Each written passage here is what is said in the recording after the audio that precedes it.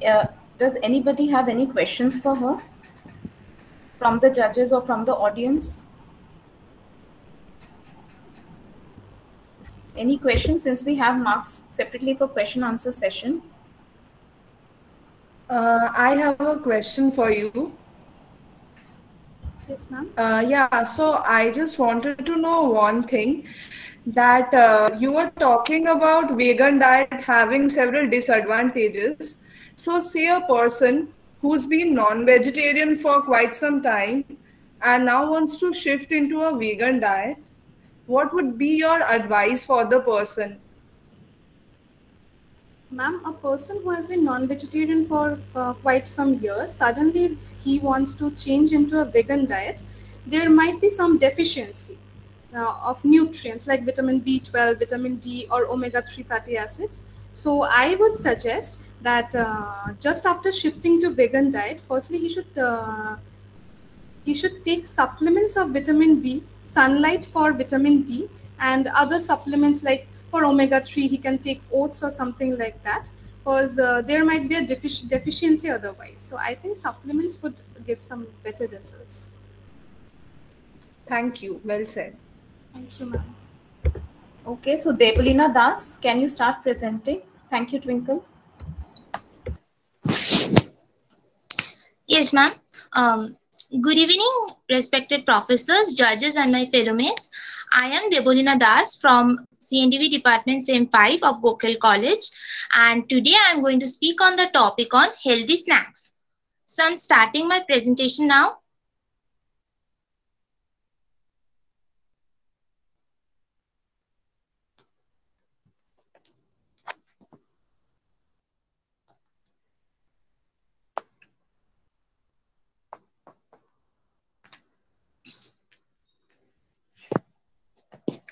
Healthy snacks. So snacks are foods or drinks that are eaten between meals. Healthy snacking is a great way to get all the nutrients which help us to stay fit and energetic. Lifestyles have become increasingly sedentary, especially in this pandemic situation. In today's society, snacking contributes close to 1/3 of daily energy intake. Motivations to snack. Choices made with regard to snacking are affected by a multitude of factors like hunger, then location, social, food culture, environmental norms, distracted eating, and hedonic eating as well. Next, importance of snacks. Snacks help to stabilize blood sugar levels and also promote satiety and suppress overconsumption at subsequent meals. It also helps in prevention of diseases and diabetes, protection against aging, prevention of constipation, maintenance of mental activity, and furthermore importances are there. Some more importance are snacking and heart health. Frequent eating may improve the lipid profiles and decrease the risk of cardiovascular diseases. It is seen that nibbling pattern is found to be associated with lower total and LDL cholesterol concentrations and blood pressure. It has also a healthy impact on weight maintenance.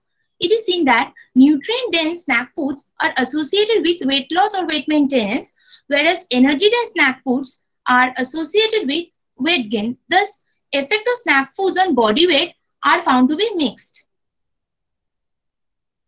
Next, healthy snacking at home. This pandemic has led us spending more time now at home, which may lead to munching on less healthy snacks. However, we all know that health is very important to us, and therefore there are many healthy snack choices which provides essential nutrients without adding on too many calories, sugar, salt, saturated fat, etc.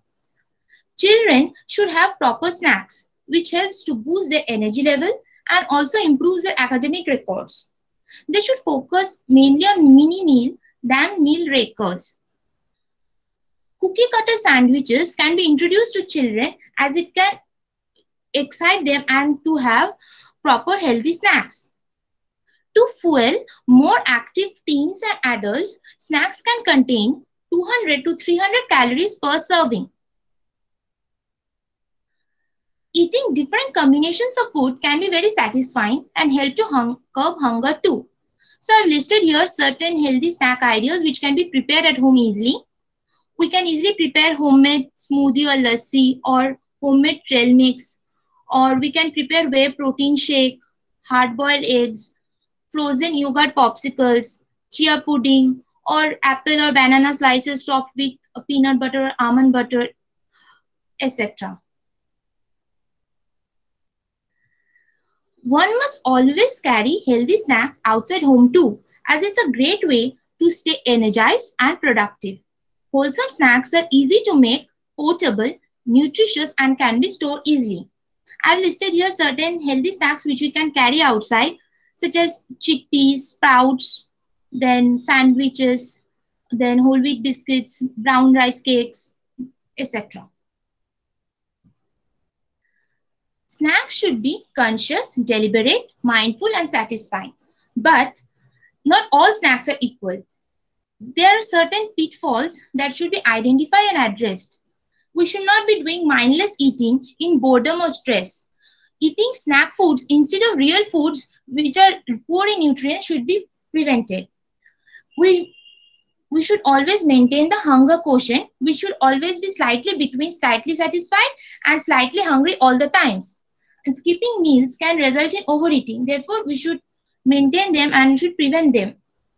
This brings us to the conclusion that the key to great snack is getting the right balance of nutrients, which will provide satiety and give energy until next meal. And the most important is staying healthy and fit. I have attached here few recent research papers. Here the first research paper is from May 2019, which gives us a brief idea about the eating habits and the sustainable food production in the development of innovative healthy snacks that are not only ready for immediate consumption, but are also unique in terms of nutritional value and contain minimum number of additives. My second research paper is from March 2018, which aims to provide a comprehensive snapshot of snacking recommendations worldwide. Lastly, I have attached a few references from where I have done my presentation on.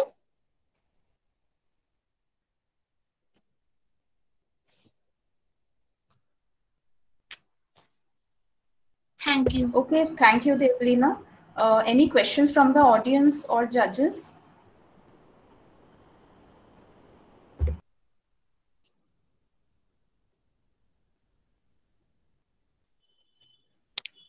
Okay, so if there are no questions, then we'll move on to the next student, that is Nikhat Khatun. Nikhat, can you please start presenting? Good afternoon, everyone. I'm Nikhat Khatun from semester 5. I am going to present a presentation on depression and breakfast. I think you're having a network issue, Nikhat. It's not audible properly.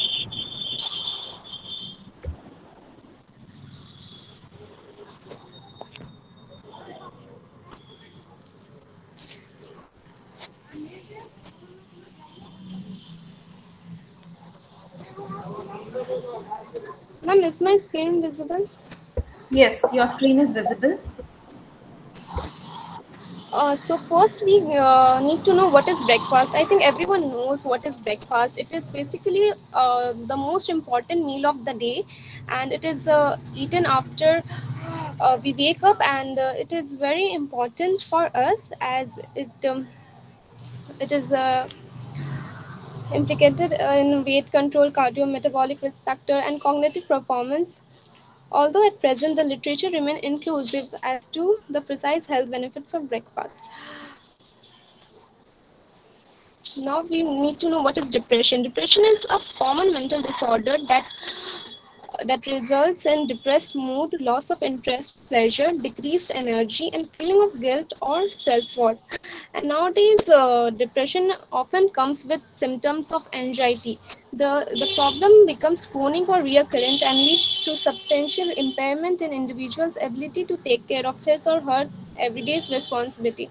At worst, depression can lead to suicide, which is so common nowadays.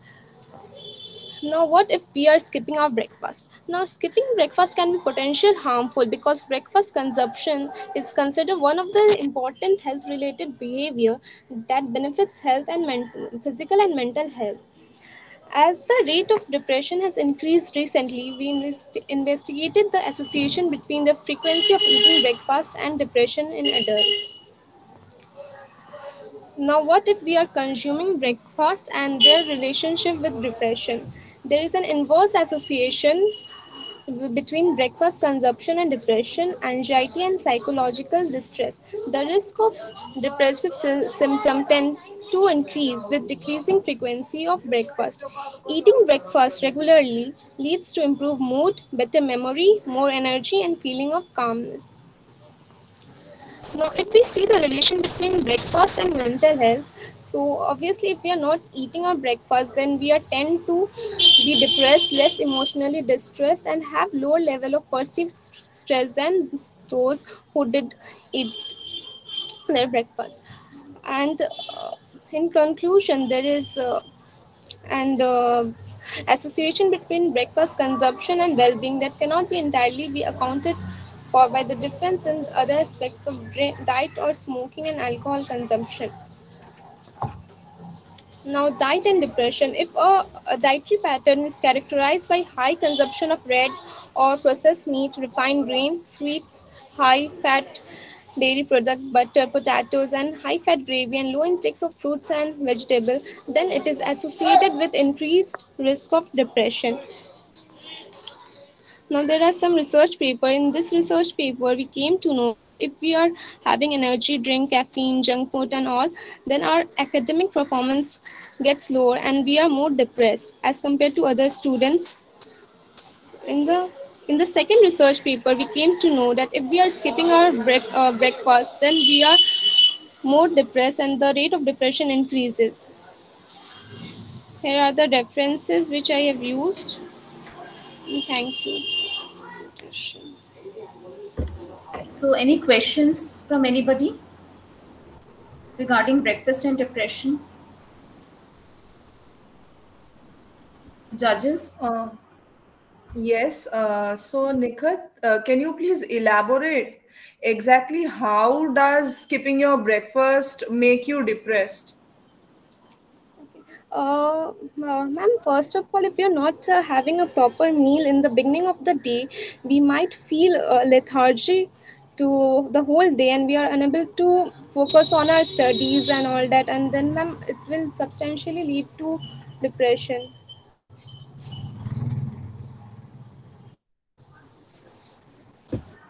Okay, actually, it has got a lot to do with a bit of hormones also. And yeah, also calorie deficit throughout the day will make you feel tired and depressed. But there are other hormones like cortisol and all involved in making you feel happy, hungry, depressed, and all that. Actually, I wanted to ask you the same question, but I didn't. That yes, you should have spoken about hormones involved in maintaining your mental health. Which hormones are responsible for like giving you good feeling? Which hormones actually are giving you negative feelings? So that would have helped you in describing how if you don't take breakfast, you will suffer from depression. Okay, thank you, Nikhat. Can we have the next presentation? Lopamudra, you are there. Oh, yes, ma'am, I'm here. Good evening, ma'am, and good evening, everyone. I'm Lopamudra Das from CNDV department. So, ma'am, can I present? Yes, please begin. And I think Dr. Gautam Mahata has also joined us. Yes, please begin your presentation.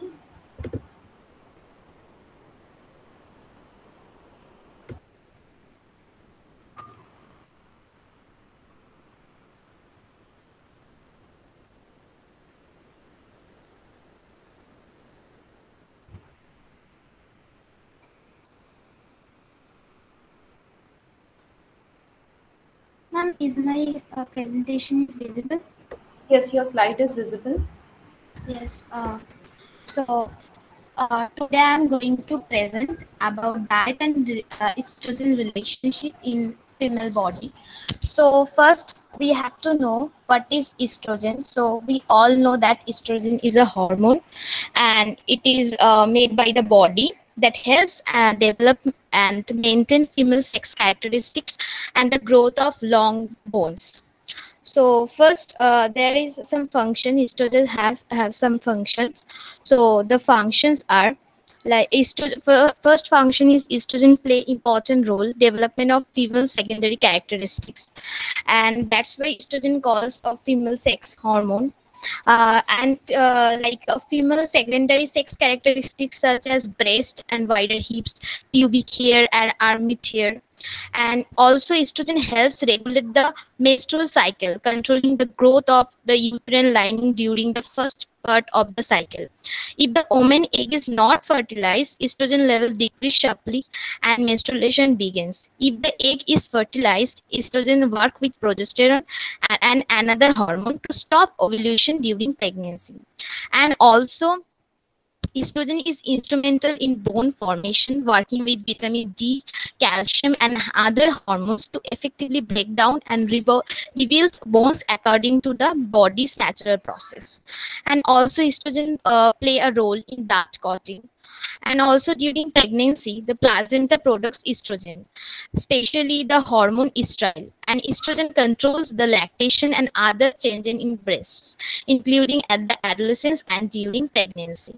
And also estrogen maintain the strength and thickness of the vaginal wall and the lubrication and a host of other bodily functions. And also every hormone is a good and bad effect. So estrogen has also good some good effect, like estrogen helps stimulate the growth of the egg follicle, and estrogen enhance and maintains the mucus, the membrane that lines the uterus. It also regulates the flow and the thickness of uterine mucus secretions. And next is the body uses estrogen in the formation of breast tissue. Estrogen also helps stop the flow of milk after weaning. And estrogen helps in causing physical differentiation of the fetus to either males or female as per their genetic code. And estrogen is considered to play a significant role in women's mental health. Sudden decrease in the blood levels of estrogen and period sustained estrogen low levels correlate with significant mood lowering. Next is estrogen improve collagen content and quality, increase skin thickness, and improve blood supply to the skin. Estrogen act via estrogen receptors on human skin. And estrogen has found to be responsible for initiating spermatogenesis or formation and maturation of sperms in men. And also estrogen is important for maintaining bone mass primarily by retarding bone resorptions. Estrogen controls the action of parathormone, and also estrogen also increase good cholesterol and also increase triglycerides, and they also decrease LDL, promotes fat depositions. And also estrogen have some bad effect, like estrogen actually first is estrogen risk of breast cancer. Like estrogen, it was established over 15 years ago that serum estrogen level can account for difference in breast cancer risk. Estrogen and breast is experimental data strongly suggested that estrogen have a role in the development and the growth of breast cancers. Estrogens are considered to play a major role in promoting the proliferation of bone, the normal and the neoplast breast epithelium. And also it also increase endometrial cancer, postmetrial uterine bleeding may occur.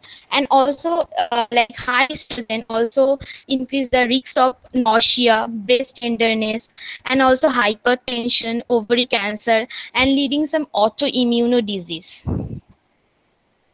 And also estrogen also used for clinically, it is also used like hormonal replacement therapy in women after menopause due to the cessation of ovarian function, and as estrogen progesterone HRT therapy, supervision of vasomotor instability. And also estrogen is used on gonadal diagnosis and primary ovarian insufficiency. And also estrogen also it is important for oral contraceptive pill, it is also used, and also used in moderate ones vulgaris and prevention of osteoporosis and symptoms associated with menopause. And also estrogen and the main topic is estrogen and diet relationship in female body. The diet associate there are studies, some research paper shows that diet and estrogen has some relationship. First is diet associated with high estrogen. Some studies show that some like dietary choices can affect hormonal health and influence estrogen metabolism and excretion. Certain dietary patterns may lead to overweight and obesity, which may increase estrogen in the body. Studies have shown that some dietary pattern may promote estrogen dominance and the risk of medical condition associated with imbalance. Like for example, many studies have found that Western type dietary patterns like by high intakes of red meat, processed food, sweet dairy, and refined grains are considerably associated with high estrogen level. And also diets that promote healthy estrogen levels. Certain diets that have shown to promote high healthy estrogen levels and body weight while significantly reducing disease risk. That are like studies have shown that diets that focus on whole nutrient dense foods, especially vegetables and fruits, help encourage healthy levels of estrogen. And then is fiber rich diet. Research shows that fiber rich diets such as those high in whole grains may help reduce estrogen levels. And also plant-based diet promote healthy estrogen levels, like vegetables and also legumes also decrease to health estrogen level. Studies show that this type of diet help to decrease 40% of estrogen level in women. And there is some research paper. First research paper is diet and estrogen relationship, and second is there is how estrogen is associated with breast cancer, and there is some reference, some research paper and some PDF. That's it. Okay, any questions for Lopamudra on her presentation, estrogen and diet? And one thing, Lopamudra, Yes, from I have a question. Okay, Shubhangi, you finished, then I'll say something. Lopamudra. Yes. Lopamudra, can you Yes, tell ma'am. me the relationship between calcium and estrogen? Yes, ma'am. Actually, calcium, estrogen also associated with calcium and vitamin D to rebonding the bone according to the body structure. Okay, and how, if I ask you to plan a diet for a post-menopausal woman, what will you suggest? Ma'am, I suggest them like vegetables and also like plant-based vegetables and also white meat. I think ma'am is asking you that as your topic is diet and estrogen, so what is the interrelationship between calcium and estrogen? How estrogen will affect calcium levels in our body? Will it affect our bones? That's the question, right, Shubhangi? Yes. So can you just say that? Yes, ma'am. I say that estrogen also also associated with calcium and vitamin D, and they helps to rebonding the bone according to their body structure. I think you require more clarification on this thing, that how estrogen is maintaining the bone health. Okay, you can read it properly. Achha, and one more thing for everybody, when you are presenting, try to use slideshow, because what happens is some of your slides otherwise are not properly visible. The matter is too minute for us to see. So try to use the slideshow. I have one question for Lopamudra. Yes, Hal- Yes, Lopamudra, from one of your slides, you showed that there is some relationship between estrogen, high estrogen level, and some kind of diet. Yes, so, can you explain what is the what is the mechanism? How ma'am. the diet? Yes. Some research paper shows that high estrogen diet means some diet like red meat, sweet, dairy product, refined grains that are associated with high estrogen. They also increase the estrogen level in our body. there must be a mechanism. Do you know the mechanism?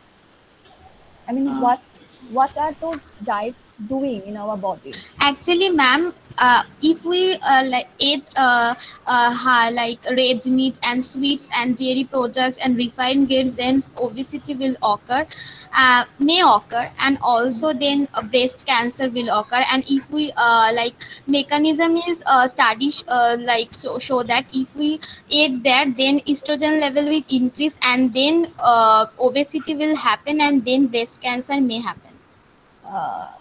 I think you need more reading about it because I'm not totally satisfied. It's okay, you can read more.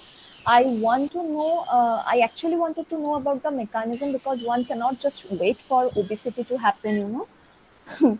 So, Ma'am, if we eat like this type of things, and then obviously like research show that then estrogen level will high, and obviously there is a relationship between estrogen and yes, that's what breast I, cancer, yes, breast yes. cancer. And if we eat like if we eat this type of things, then obviously breast cancer will happen, and then also it may be obesity will happen. Okay, it's not still quite clear to me, but it's okay. Mm. Thank you, Lopamutra. Okay, so next presentation should be by Shreya Ghosh. Shreya, are you there?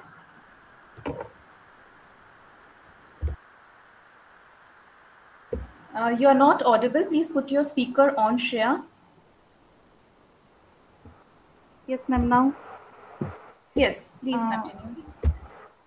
good afternoon to all my respected teachers, seniors, and juniors. I am Shreya Ghosh, Department of Clinical Nutrition and Dietetics, Semester 5 in Gokhale Memorial Girls College. My topic is about healthy breakfast. Here I am presenting my presentation. Let's do introduce my presentation.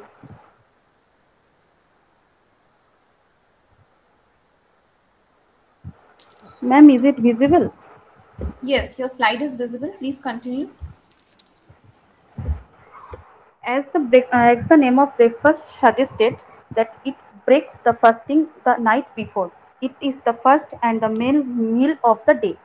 Breakfast is essential for good health. We should choose to take healthy breakfast every day. What is healthy breakfast? Healthy breakfast means that gives more nutrients, macronutrients like carbohydrate, protein, fat, and micronutrients also. So we should start our day to eat healthy breakfast. Here I am presenting some chart of different areas uh, of breakfast, and among them what is healthiest and what is unhealthy breakfast are also given in the slide. Next, what is increase the quality of breakfast? Here I am presenting some point. Instead of it, some cooking process like pressure cooking, boiling also increases the quality of breakfast. And there is in variety in color, texture of breakfast menu should be maintained. And we choose to local ingredients to make our breakfast, which is easily available.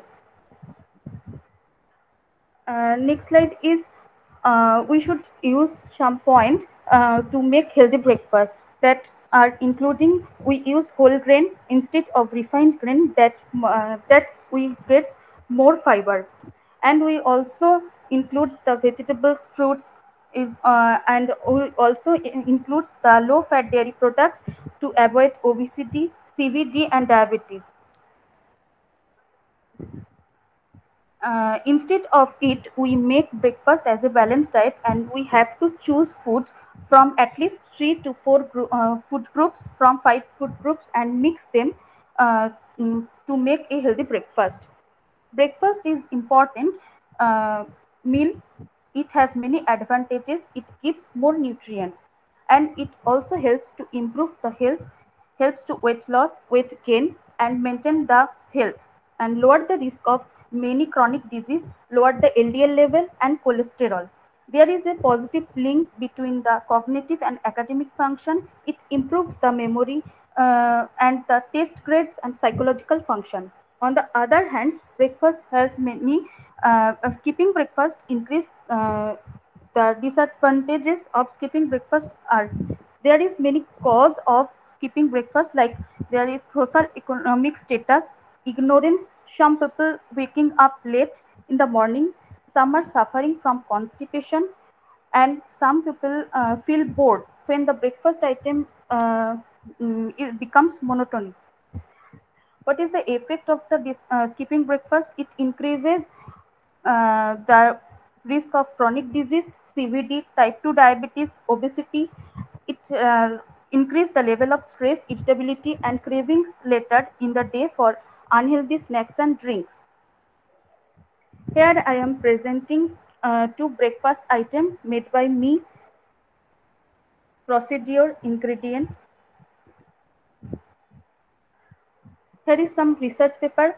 First research paper say that the breakfast reduce the level of stress and depression, give positive energy to do work, and increase the concentration. And breakfast is highly needed meal for growth and development of the children. And second research paper says that 10 to 30% of European and also many Indians skip their breakfast. As the breakfast is beneficial meal and important for our health, not we should not skip our breakfast. Here is some references that I am using for my presentation. Thank you to all of you. Listen and watch my presentation. Okay, thank you, Shreya. Anybody has any questions for her? I have one question for you, Shreya. Can you name some whole grains? Like you said that it's better to include whole grains in the breakfast. So can you give me some examples of those? Ma'am, whole wheat flour. Okay. Um,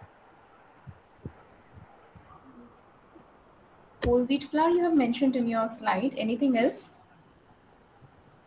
There are many whole grains which we can include in our Ma'am, diet. brown rice. Okay. Are makhana. ওকে আর ব্রেকফাস্টের মধ্যে কি কি মানে ব্রেকফাস্টে তো আমরা মাখানা বা brown rice usually খাবো না ব্রেকফাস্টের মধ্যে কি কি হোল গ্রেনস ইনক্লুড করতে ম্যাম পারি brown bread. R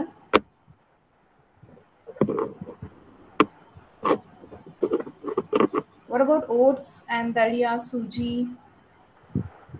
right muesli these can be included as whole grains in the breakfast so anybody has any questions for Shreya if not then we'll move to the next presentation I have a question for yeah, sure Shreya. Shreya, can you tell me in our breakfast means what do you think means according to you which nutrient should be dense in our breakfast? We should use carbohydrate and protein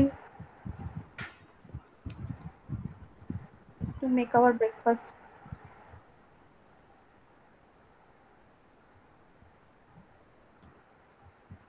Okay, and can you say why do you think so?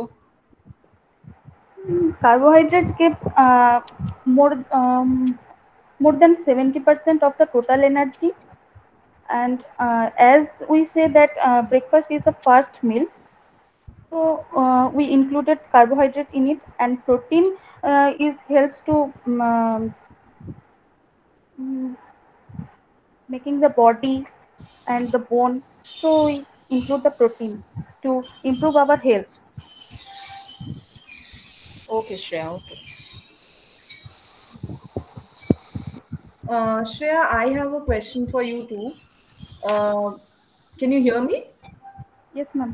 Yeah, so Shreya, as I wanted to know that, exactly after waking up from sleep, how much gap should be between the time you wake up and you have your breakfast, and why so? Do you have any idea about that?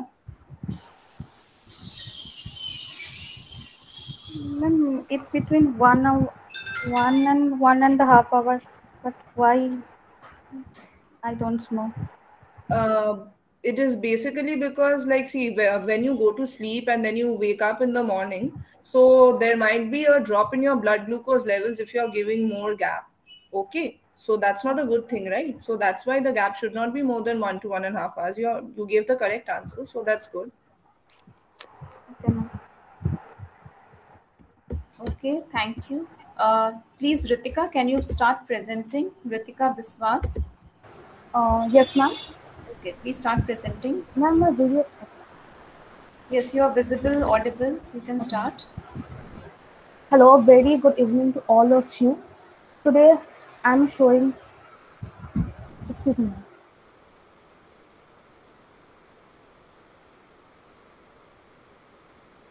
I'm Ritika Biswas, semester 5 student of Department, Gokhale Girls College.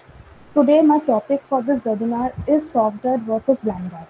Before starting anything about soft diet and bland diet specifically, we should know about what is the balanced diet and a therapeutic diet.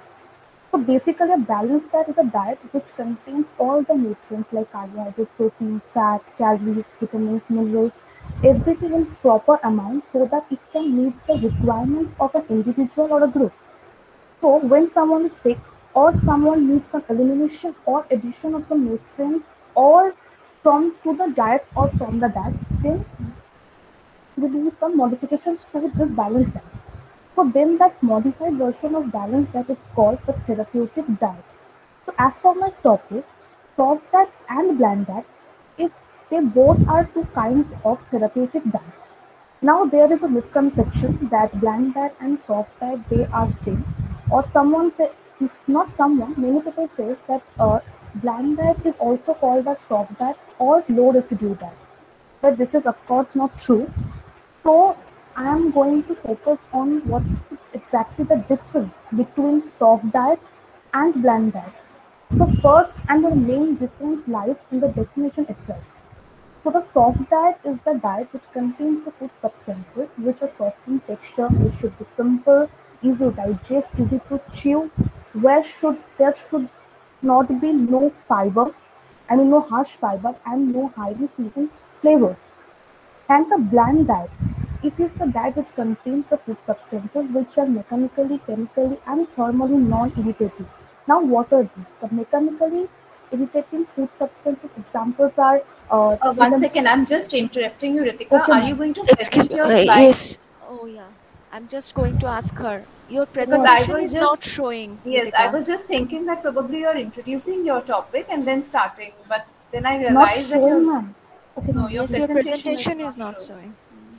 I think you should start again because Hmm. meanwhile I was just thinking you're introducing your topic. Now I Okay, ma'am. realize that you're reading from your presentation. Then I'm trying again, ma'am. Yeah, you start again. I'll let you know if your presentation is showing or not. Okay, ma'am.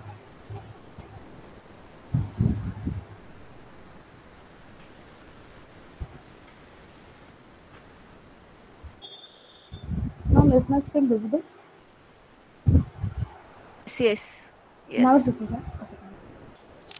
আমি কিন্তু দেখতে পাচ্ছি ও হ্যাঁ এখন দেখা Yes, yes. Okay, so I will start. Okay, ma'am, I will start again. yes. So as I was saying, my topic is soft diet versus bland diet.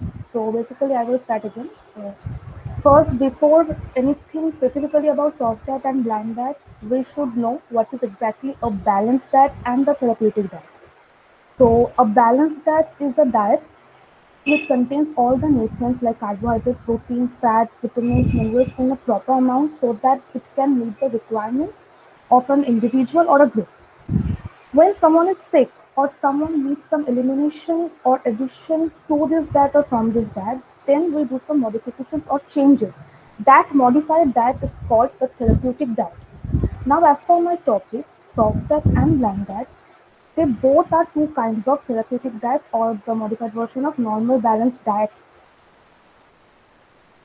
Always, many people say that soft diet and bland diet they both are same. There is no difference, but of course it's not true. So, as for my presentation, I will focus on what is the exact difference between soft diet and bland diet.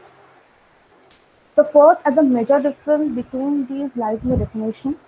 So the soft diet is the diet which contains food substances which are soft in texture, simple, easy to digest, easy to chew, and which are devoid of any harsh fiber and highly seasoning or flavors. And the bland diet is the diet which contains the food substances which are mechanically, chemically, and thermally non-irritating. Now, what are these? The mechanical irritate The mechanical irritant means like wheat bran, germ, then peels of fruits and vegetables, etc. The chemically irritating food means caffeine or spices or alcohol. And thermal irritating food substance means like ice creams or soup which are either too hot or too cold. Now, the second difference between the soft diet and the bland diet is the condition in which they are administered. Like soft diet is basically administered in acute infections or GI disorders or in after surgery during recovery phase, and also for those who have dental problems who cannot chew, or even the soft diet is also administered to the patient in the hospital who are undergoing the diagnosis. And bland diet is basically given to the patients of ulcers, then GRD or gastroesophageal reflux disease, or gastroenteritis and inflammatory bowel disease or IBD, then diverticulosis or heartburn, or after surgery during recovery phase for faster recovery. These are the main difference between soft diet and bland diet. Now I will show what are exactly similarities for which there is a misconception that these two are same. So basically there are 2 points. One is there should be no harsh fiber and no strong flavors. It's right that these two characteristics or the criteria are present in both kinds of diet. But if we check in depth, so we can see that the bland diet is more and more restrictive than that of a soft diet. Bland diet should not be, I mean, they should be devoid of these things. We have to restrict those things in case of bland diet. But mainly soft diet mainly focuses on the texture of the food, but bland diet is mainly focused on the constituents of the food. So these are some research papers that I have used for this. This is a research paper of 2019, which is updated on 2021.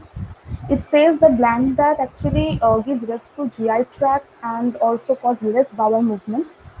And there is a one. It actually says that if we consume soft diet for a longer run or for a very long time, so it may interfere with the development of normal masturbatory function. And these are some references that I have used to make this presentation. And thank you so much for listening to me patiently. Thank you. Okay, thank you, Ritika. Very good. So, any questions from judges or audience for her? Yes, I have a question Yes, for ma'am. Ritika. Yeah, hello, Ritika. Yes, ma'am. Ritika, can you give me some example of soft diet and bland diet? You didn't give it in your presentation, did Okay. you? Soft diet basically the food sources like fruit puree or stewed vegetables, any kind of vegetables it can be. Then we can include soups also. Yeah, soup in soft diet. Soft diet. Okay. Then bland diet. Is soup is given in soft diet, Ritika? That's why I am just soft No, माने ma'am. की soup तो तुम्हारा Uh, liquid diet हो जाता है ना हाँ, ma'am. Fluid diet Anything pureed or stewed, which are soft in texture. yeah. Go on. Bland Bland diet. diet. Yeah. Bland diets uh,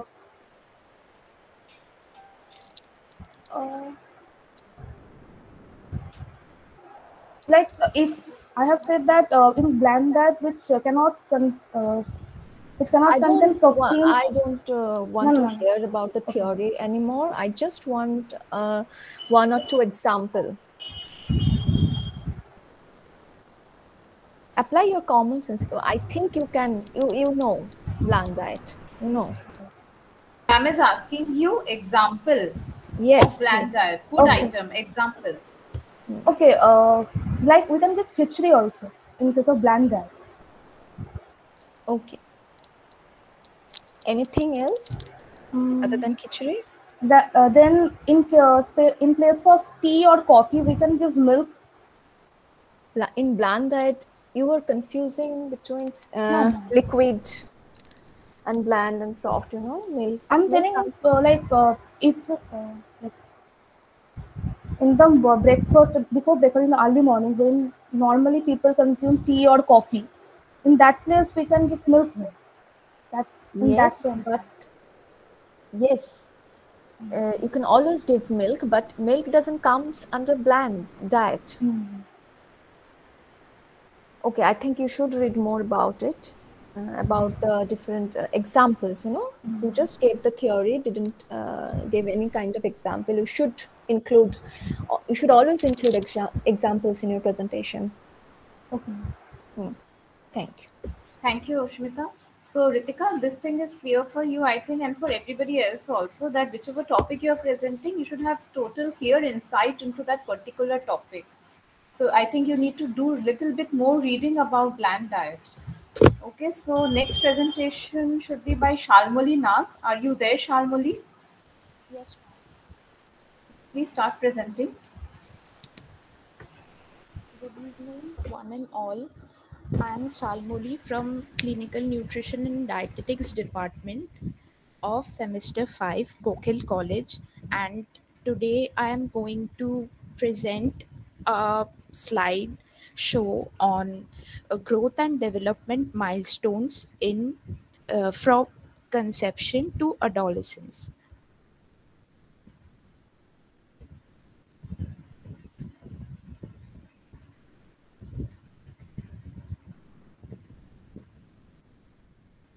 Are you Is sharing your presentation? Yes. Yes, your presentation is visible.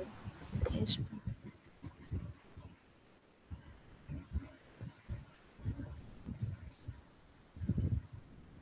Firstly, what is growth and what is development? Growth is defined as the change in size in proportion and disappearances of old features and getting new ones. Whereas development is the process of change in growth and also the capability over time due to function of both maturation and interaction with our surrounding. Growth does not continue throughout life, whereas development continues throughout life. Growth stops after maturation, and development is progressive and continues throughout whole life. Growth occurs due to multiplication of cells, and development occurs due to both maturation and interaction with environment. The changes produced by growth are subjects of measurements. They can be quantified and observed, whereas development brings qualitative changes which are difficult to measure. They are assessed by observation of behavior in various situations. Growth may or may not bring development, but development is possible without growth.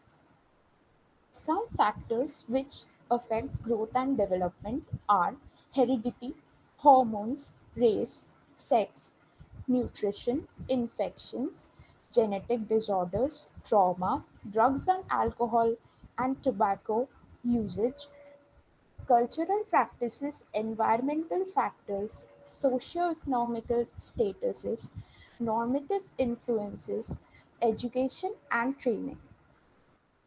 Fetal growth and development. During first trimester, the amniotic sac and amniotic fluid develops. The placenta also develops. The neural tube is quite well formed. The digestive tract and sensory organs slowly begin to develop, and blood cells are made in the bone marrow. Fetus around this time weighs about 45 grams. In the second trimester, which is 4 to 6 months, reproductive organs are almost fully formed. The fingers, toenails, eyelids, nails, hairs are formed. Teeth and bones become much more denser. There are very fine hair covering the fetal body, known as lanugo. Skin covered by whitish coating are called vernix caseosa. uh, Fingerprints begin to form around this time. Fetus about around this time is about 820 grams. In third trimester, which is during 7 to 9 months, reserves of body fat develops. Brain also starts to develop rapidly. Fetal eye will open slightly. The lung is nearly fully developed. Baby starts to respond to sounds, lights, and touch. A full term baby weighs around 3,400 grams. Infancy, from birth to 12 months. A newborn weighs about 2 to 3.5 kgs around birth. The newborn also grows and is born with instant reflexes such as suckling reflex, rooting reflex, Moro reflex, Palmer reflex, Babinski reflex. They turn their heads towards sound and are startled by loud noises. Head and trunk controls are quite well after the first few months. They can roll over their stomach and to back. They are gradually able to pull uh, uh, into sitting positions, and they begin crawling soon after. They are able to stand while holding a furniture. This time, the child has separation anxiety and forms attachments with the caregiver. Toddlers, 1 to 3 years. In this age, the child tends to gain around 3 to 5 pounds in weight. Developing of strength and coordination also increases, and they are able to recall some of the previous events. They also like to imitate others, those who surround them. They start to master walking, and after that they soon move on to running. They may stumble frequently, and this time they are quite accident prone. They begin using two or more words together. At this time, they are emotionally attached to their toys and objects in which they may find comfort. During this time, terrible twos period may begin with some children where the child is quite stubborn and throws tantrums. Preschoolers, 3 to 6 years, around this time they gain about 3 inches in height and 3 to 5 pounds in weight. They easily run, climb, catch balls, pedal tricycles, etc. They can identify color, they can count few numbers and remember their favorite stories. They start to have clearer speech, and they can memorize and recite poems. They can tell their names to others. At this time, they show an independent streak where they want to do their work on their own. Sometimes they are quite demanding and sometimes cooperative. They want to mix with other children of their own age and play with them. They show a wide range of emotions. Schoolgoers, 6 to 12 years. They have a steady growth around 2 to 4 inches in height and 5 to 7 pounds in weight yearly. Eye coordination is eye to hand coordination is quite good at this time, and they can ace certain skills like writing, drawing, cutting in crafts, and all of them. Logical thinkers, they are quite the logical thinkers during this time, and they can consider others' viewpoints. They have quite the concrete thinking, and they can reflect upon their actions. Understanding concept of space, time, and dimension are also their forte around this time. They find their strengths and weaknesses, and they are more effective coping skills. They understand the concept of right and wrong that are taught by their caregivers. They are quite sensitive to others' opinions about them. Adolescence, 13 to 19 years. Adolescence period sees a growth spurt and is the onset of puberty. Hormones such as estrogen and testosterone cause secondary sexual characters like growth of underarm hair, facial hair, pubic hair, development of breasts, shoulders broaden, etc. Onset of menarche among females also happens in this period. Also in this time, voice box or larynx grows and becomes quite huger than before, and the voice becomes deeper. At this time, the children, these teenagers, think quite hypothetically and logically, and they can introspect. They strive, they strive to gain social acceptance and seeks to spend less time with family and friends, more time with friends. They have they have difficulty in maintaining their self-esteem. Now, in this research paper, it is found that when the auditory evoked reflex and brain oscillatory changes, when the human voice is processed through magnetoencephalography system, then it is seen that when human voice is processed, then the the auditory uh, evoked fields and oscillatory brain oscillatory are higher when uh, human voice is human voice is processed through it, and uh, it is related to intelligence and cognition.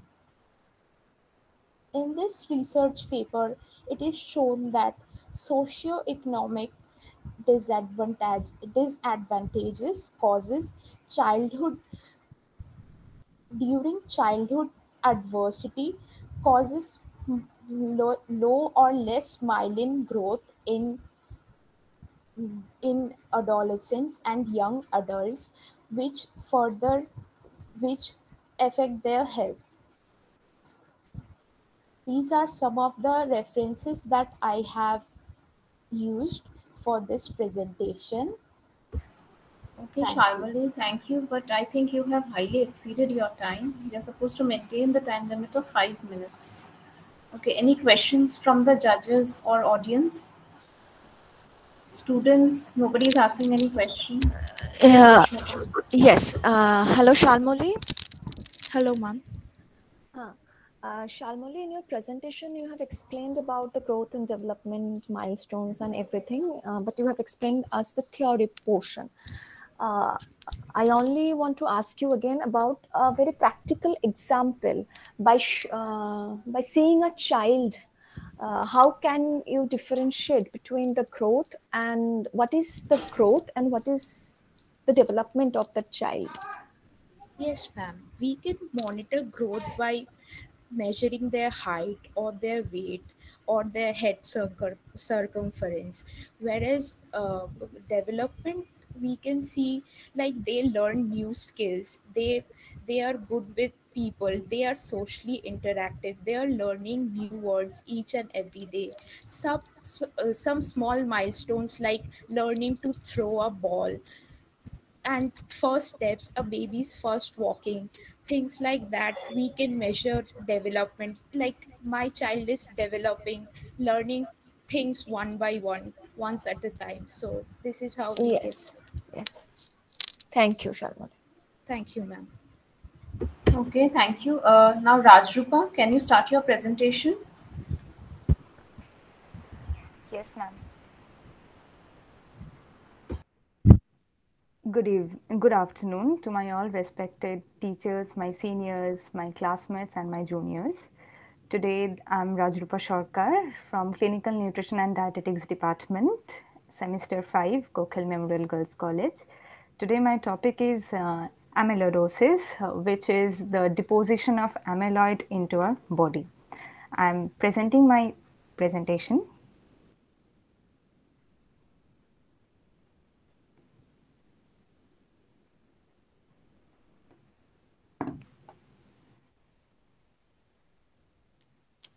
Amyloidosis is an abnormal protein disorder.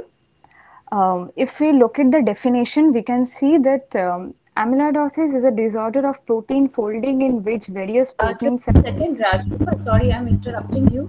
তুমি বোধহয় mobile থেকে screenshot তো করছো, কিন্তু এটাকে কি আরেকটু বড় করা যাবে? কেন পড়া যাচ্ছে না এটা? You can rotate the screen, Rajrupa. You can rotate the screen.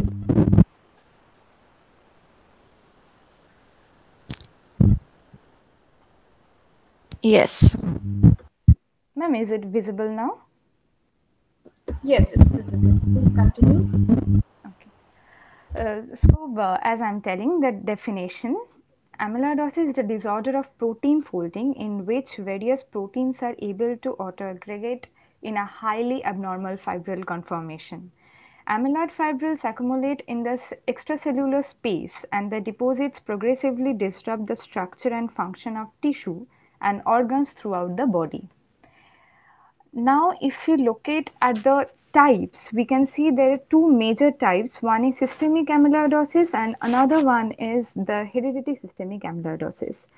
In systemic amyloidosis, which is further classified into four major types: systemic light chain amyloidosis, systemic amyloid A amyloidosis, dialysis related amyloidosis, and senile systemic amyloidosis. Then comes the hereditary systemic amyloidosis. Hereditary systemic amyloidosis can be divided into two parts: neuropathic and non-neuropathic. So, neuropathic form is further divided into two types. One is hereditary transthyretin amyloidosis and another one is hereditary gasoline amyloidosis. Non-neuropathic form is also further divided into four parts, which are fibrinogen AA chain amyloidosis, hereditary apolipoprotein AL amyloidosis, and apolipoprotein all amyloidosis, and lysosomal amyloidosis. If we look at the causes, there are chronic inflammatory diseases like Crohn's disease, ulcerative colitis, and chronic bacterial infections like tuberculosis, bronchitis, malignant neoplasm, proliferative disease of blood system, and subcutaneous drug abuse like development of AA amyloidosis. Now, there is some risk factor which can increase this disease, like age. There is a high risk of getting AL amyloidosis if the person is getting older or older than 40 years old. There is gender, that amyloidosis is more common in men than women, and there is other diseases and mainly the family history. If the heredity contains the disrupted gene, hereditary amyloidosis can run in family. In symptoms, we can see there is swelling of ankles and legs, diarrhea possible with blood or constipation, and irregular heartbeat, shortness of breath with minimal excretion, and enlarged tongue which sometimes look triple around its edge. There is some figures which are visible if the person is having these diseases.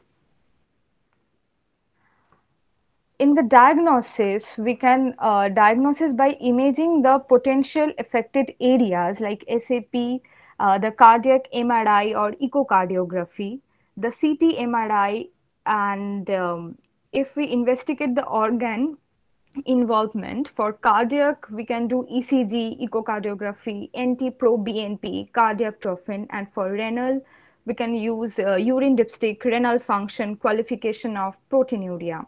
For liver, the liver function test, the soft tissues, clinical examinations can be done.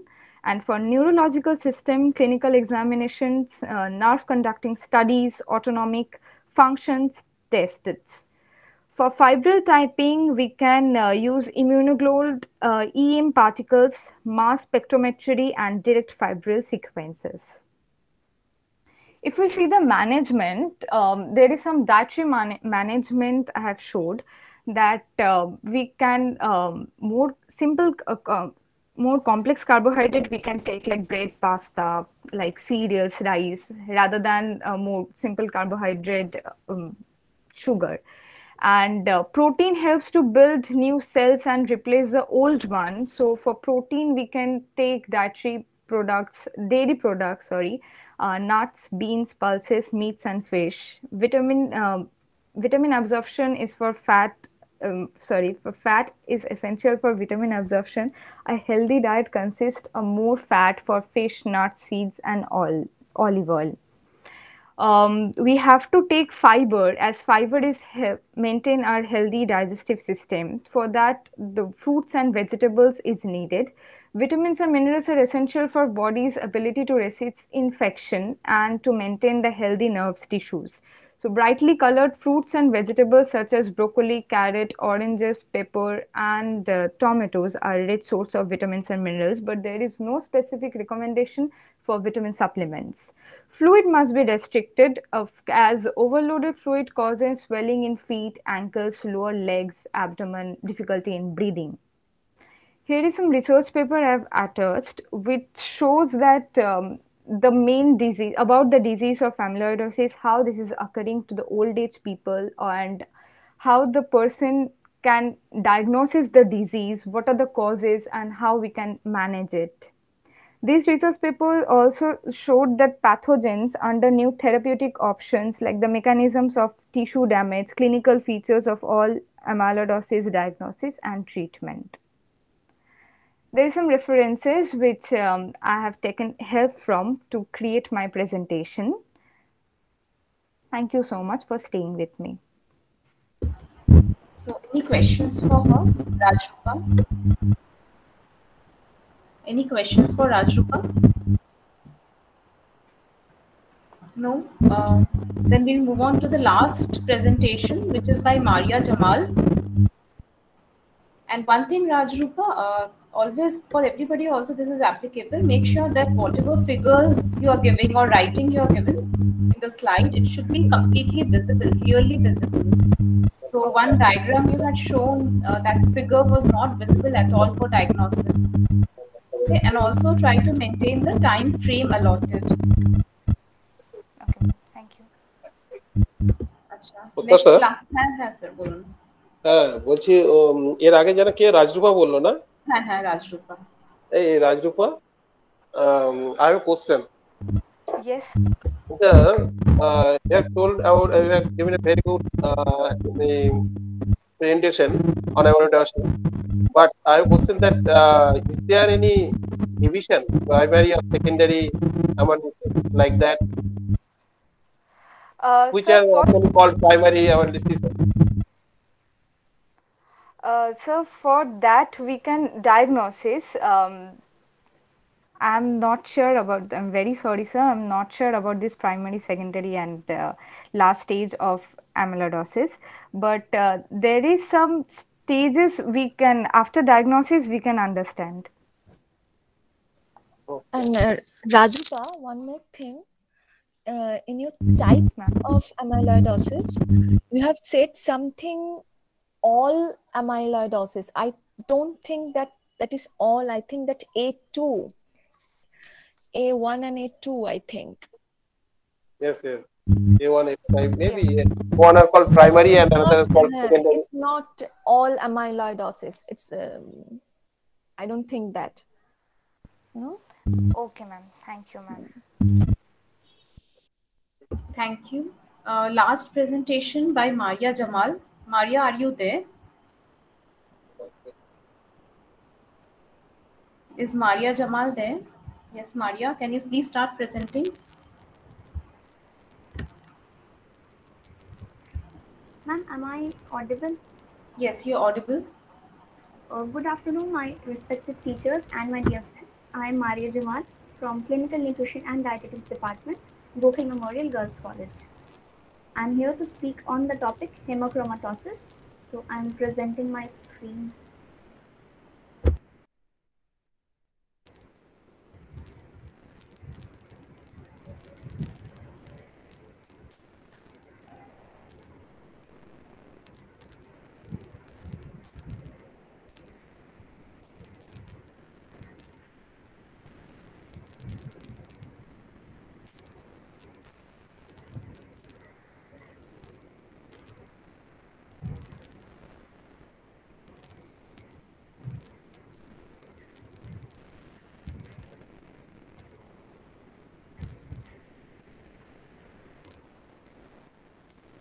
Ma'am, is my screen visible? Yes, it's visible. Okay, ma'am. So, my topic is hemochromatosis. It is defined as a systemic iron overload where the absorption of dietary iron exceeds requirements. Here, the intestinal iron absorption is more than our body's requirement. Coming to the causes, there are 4 major causes of hemochromatosis. Number 1 is inherited autosomal recessive condition, which is the primary cause and is spread worldwide. Number 2, hereditary hemochromatosis, which occurs due to mutation in the HFE gene that that regulates the absorption of iron by hepcidin. Number 3, erythropoietic hemochromatosis. This is a condition in which the patient's body, in which there is excessive production of red blood cells, which leads to more absorption of iron. And fourthly, excessive iron consumption, that is through the diet. The types of hemochromatosis includes type 1, that is HFE related, which is the main cause. Type 2A, that is mutation of hemojuvelin gene. Type 2B, mutations of the hepcidin gene. Type 3, mutations of the transferrin receptor 2 gene. And type 4, that is mutations of the ferroportin gene. So basically the hemochromatosis is classified on the mutations which is occurring. The symptoms of hemochromatosis includes arthritis or joint pain, arthralgias, that is again joint pain, but without swelling. In arthritis, swelling occurs. Lethargy, feeling lazy, fatigue or feeling tired, unexplained weight loss, abnormal bronze or gray skin color, that is leading to skin hyperpigmentation, abdominal pain,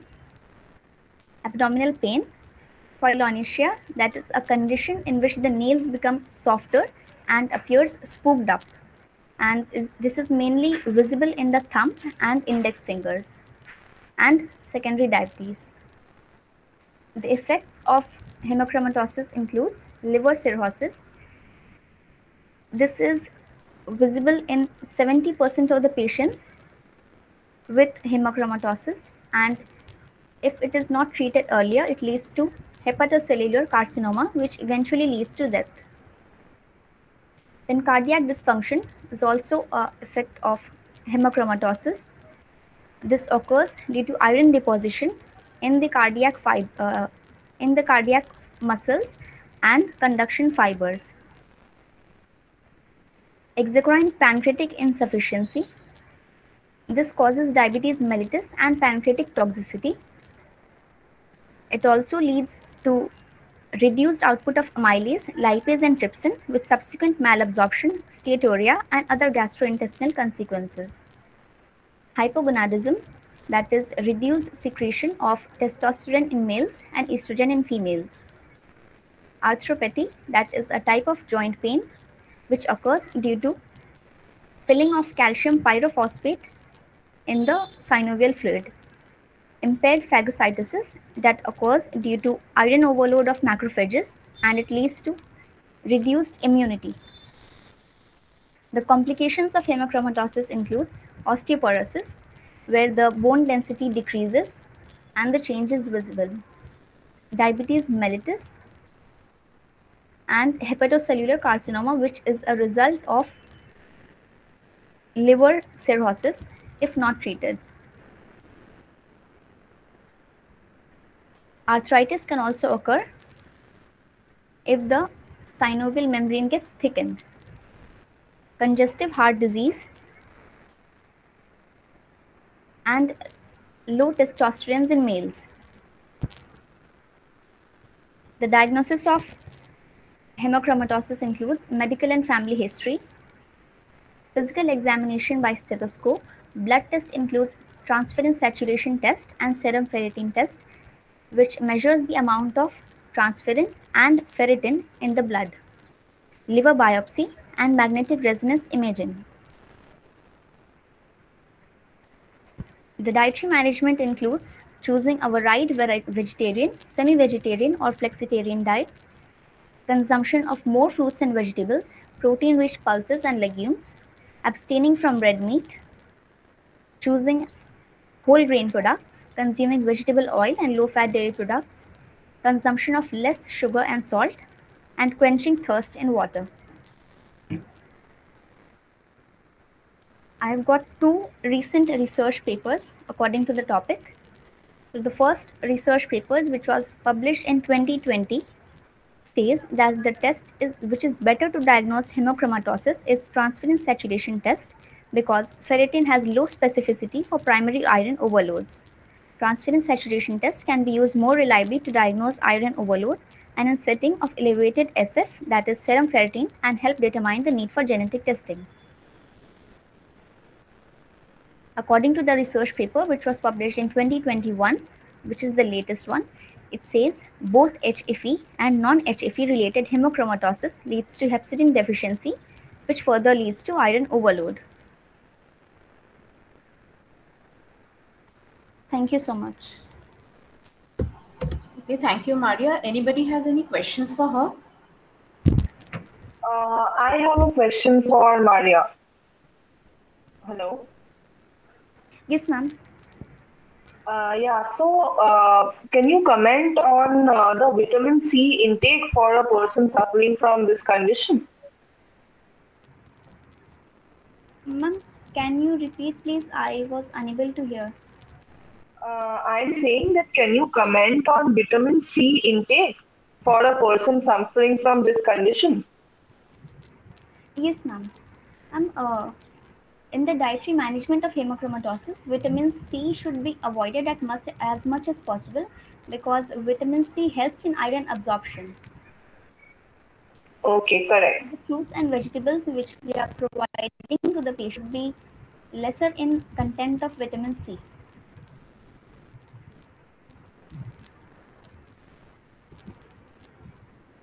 That's good. So you gave a correct answer. Maria, Yes, can you ma'am. hear me? Yes, ma'am. Yes. Maria, you mentioned in your presentation about transferrin and ferritin. Can you explain how these two are related with iron? Ma'am, transferrin and ferritin are the two genes which are present on the chromosome. So when the mutation of these genes occurs, it causes iron overload. Transferrin and ferritin are not the genes. It's not gene.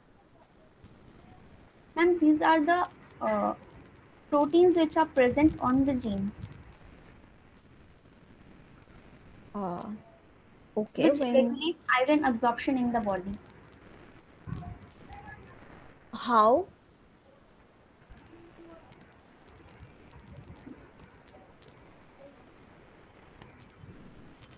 No. Maria, when you are presenting something, you should know about the main things you are mentioning. You are mentioning transferrin and ferritin. You are mentioning that they are genes, but they are not genes. Iron in our body. Do you know how iron is stored in our body? Yes, ma'am. It is stored as in the form of hemosiderin in the liver.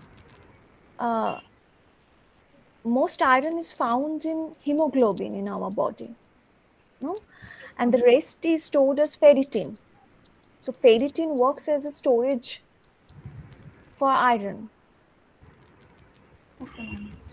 Okay, and iron needs transferrin is a protein, and iron needs transferrin to travel throughout the body. Okay, you should read properly. You should need more in-depth knowledge when you are talking about diseases. You know, clinical nutrition is our subject, so we all should know about. It is our subject to know about diseases and how food and diseases interact. So, Maria, okay. I have a question for you. Actually, more than question, it's a doubt. Can you just show me your slide once again? Because there are two things in your slide which I did not understand. Yes, ma'am. I'm sure.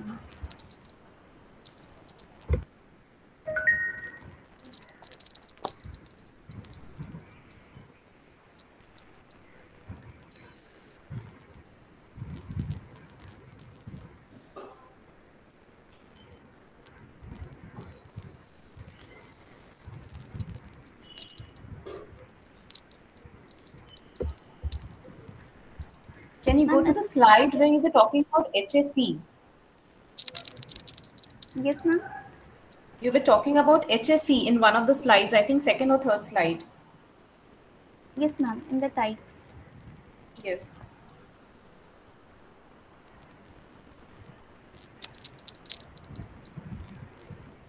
Can you go to that slide, please?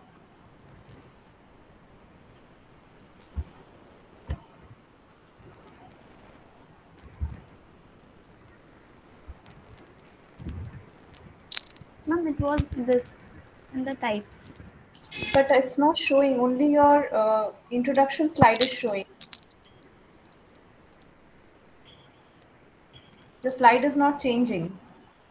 You need to change your slide, please. Yes, ma'am. Ma'am, I'm changing. এটা হচ্ছে না, দেখো এখানে দেখাচ্ছে তোমার blink করছে কার্সারটা, slide change হচ্ছে না।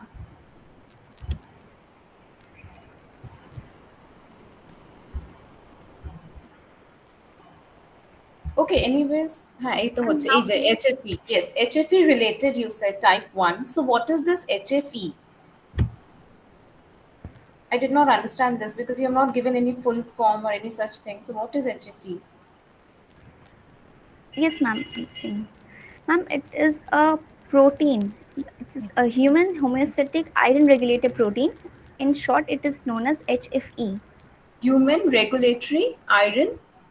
Human homeostatic iron regulator protein. Okay, so that is known as HFE. So that is one type of hemochromatosis. So what happens in this type of hemochromatosis?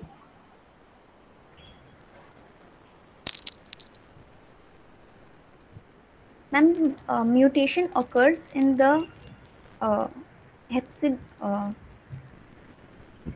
And there is a mutation which is occurring. You have to be more clear, as ma'am also said, regarding your topic. Okay, and one more slide where you have mentioned secondary diabetes. Can you go to that slide, please? I want to, ma'am, I just want to interrupt Sure. one more time. Actually, HFE is also not a protein. Everything is not a protein, Maria. It's a protein coding gene. You just cannot say it's a protein. You need to be very much specified when you are talking about this. Actually এইগুলো ওদের তো অনেক আগে থেকে মানে cover করা হয়েছে, because genetics they have studied in nutritional biochemistry. Yes. They have also studied advanced nutrition already. Yes. But in spite of that, যেটা হয় আর কি, মানে concepts are not clear. এটাই বোঝা যাচ্ছে। HFE is a very everything is not protein. মানে এই ব্যাপারটা is সবকিছু তো প্রোটিন হয় না, it's protein coding gene, so you need to be much more specified when you are talking. Actually coding A problem হয় বলেই জেনেটিক কোডটা মিউটেটেড হয় বলেই পুরো কন্ডিশনটা হয়। তো অবভিয়াসলি দ্য সিম্পল আনসার ওয়াজ যে জেনেটিক কোডে ডিফারেন্সটা হয়ে যায়। Yes, সিজি কোডে, তার জন্য এটা হয়। Yes, exactly. আর আরেকটা স্লাইড ছিল তোমার, where you have spoken about secondary diabetes. Can you please go to that slide? Yes, ma'am. And this one? No. Okay, yes, symptoms. Secondary diabetes, you are saying, is one of the symptoms of hemochromatosis. So what is the secondary diabetes actually? And secondary diabetes occurs due to any underlying disease. Okay. Any disease which is present earlier, but this in turn causes diabetes. This is known as secondary diabetes. Absolutely. So which type of diabetes is it? Like, is it type 1, type 2? Is it is it insipidus? Is it mellitus? Ma'am, it's diabetes mellitus, which is a symptom of hemochromatosis. And is it type 1 or type 2? Ma'am, type 2. All right, thank you, Maria. Dr. Gautam Mahata, I had seen he was there. Is he still there? Gautam sir, apni achen? I think he has left. Dr. Ivy there?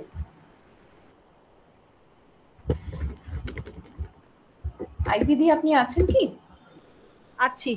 হ্যাঁ, I request you to say something about today's program, share your views.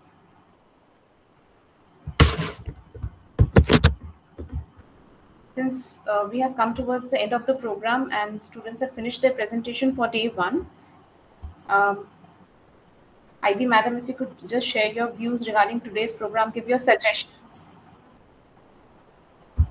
Good evening, all of you.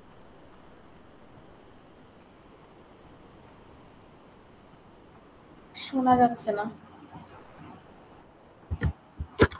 Subject, but still I can say students need to have more of as they go older, as they study further, they will definitely improve on their knowledge. But overall, the presentation was very good, interesting, and we would like to know further on this hidden hunger, nutrients. It's very interesting for all of us, it seems. So the presentation was all right, absolutely, and judges Shubhangi and Ashmita, আর কে আছে প্রত্যাশা? Shubhangi, Ashmita, Dr. Priyadarshini Chakrabarti আছে. Dr. Priyadarshini Chakrabarti, yes ma'am. So I hope you liked the program today. It was an endeavor on the part of the CND department from our college, and we would again expect in the future in such programs. Thank you so much, Dr. Ivy Day. Now I request judges to give the insights, to share their views on today's program. So Shubhangi Ghosh, could you kindly share your views regarding today's program?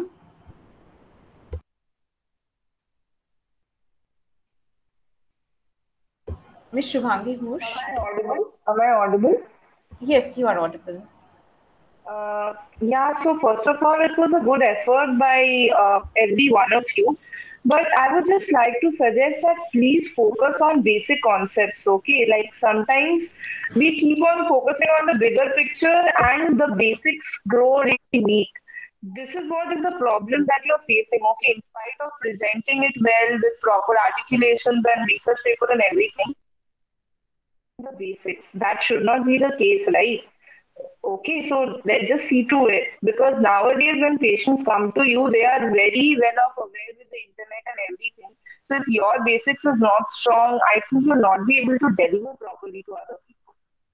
So just from next time, please focus on that. And yeah, it was a good effort on your part. Keep doing such activities because we learn from our mistakes itself. All the best to all of you. Thank you so much, Shubhangi. I would request Dr. Priyadarshini Chakrabarti to share her insight on today's presentations. Dr. Chakrabarti? Yes. Am I audible? Yes, you are audible. So it was a very good program. The presentations were very good. I just want to say one thing, that when you're presenting, you must be aware of all the terms and all the abbreviated terms that you're using. You must be aware of what you're saying. It's whatever you're using in your slides, you must be aware of all the points and all the terms. Okay, so take care of that. Otherwise, the presentations were good. And as Shubhangi told, that concepts must be basic. They must be basic, and don't go for too high and complex topics which you yourself are unable to understand and make clear concept out of that. So stick to basic, and then try to present the topic as nice as possible as you can. That's all. Thank you. Okay, thank you so much, Priyadarshini Chakrabarti. Lastly, Ashmita Bhattacharjee, I request you to please share your views on today's program. Miss Ashmita Bhattacharjee. Yes. I think it is indeed a very good effort from students. But I completely agree what Shubhangi said, that the basic concepts needs to be clear. The first thing, and the second thing is you should be aware of what you are presenting. So apart from that, I think it's a very good effort, and I wish that you learn from all of your mistakes, and wish you all the best. Thank you. Thank you so much, Oshmita. So basically, today's program was just inverted. Like in the class, we teachers are teaching you. Today, we are learning from you. It's just the opposite. So yes, as all the judges said, even Ivy ma'am said, so there's a lot to learn. It's all about learning. The basic thing that came out from today's presentations, yes, there is a lot of effort from your side, of course, from the student side, but you need improvement in terms of basic concepts regarding what you're talking about. That I always keep telling them. So maybe the next day when you're presenting, that is day 2, I think students should be more well prepared regarding their particular topic. You have to concentrate on presentation, like presentation quality definitely has to be good. But of course, you also have to concentrate on the concepts, on the in-depth knowledge of the topic. So thank you everybody, including Ivy Madam, Dr. Ivy Day, IQAC member, all the judges. Thank you so much for your precious time.